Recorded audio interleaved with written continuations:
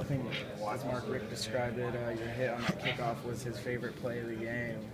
Just sort of talk us through it. I mean, it's a pretty big one. It was exciting. They just had put me in on kickoff. I was like, all right, I got to go down here and make a play. And then it just happened. How much work have you actually gotten on the kickoff coverage team, like, coming into the game? I get work. We get work every day, and we work it every day. Yeah.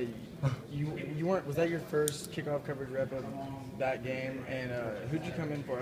Yeah, I came in for Marlo. Yeah.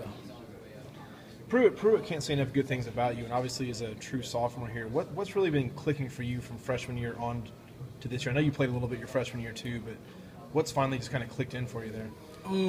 Really, I've just been practicing hard each day like I'm a starter and trying to get better.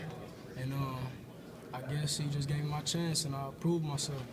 Pretty deep set of linebackers you're working with, and Floyd, Jordan Jenkins, these guys. What are they teaching you? What are you learning from some of the upperclassmen there?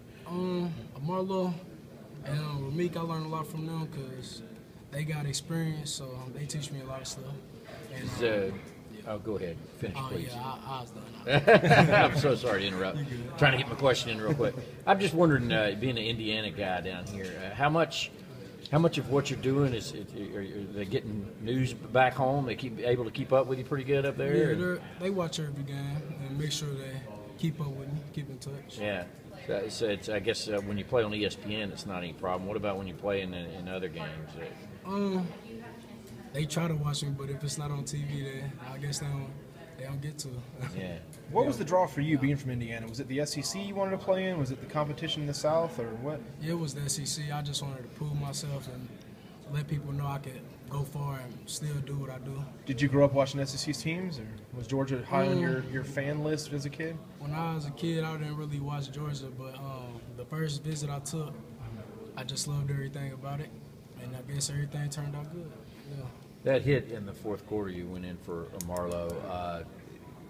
Just describe what happened, what you saw, and how you were able to get the hit on him, and then the reaction to it. I mean, it looked like you might have gotten beat to death when you came to the sideline from everybody smacking on you, right? Oh, yeah.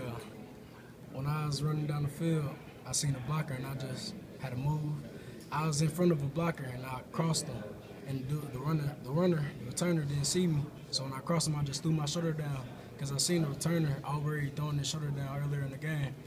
So when I seen him, I just threw my shoulder down, and then the big hit happened. Have you officially knocked Marlo off the first team kickoff coverage yet, or do you know about that? They still have him on there because I guess they want to start linebackers on there. Yeah, okay.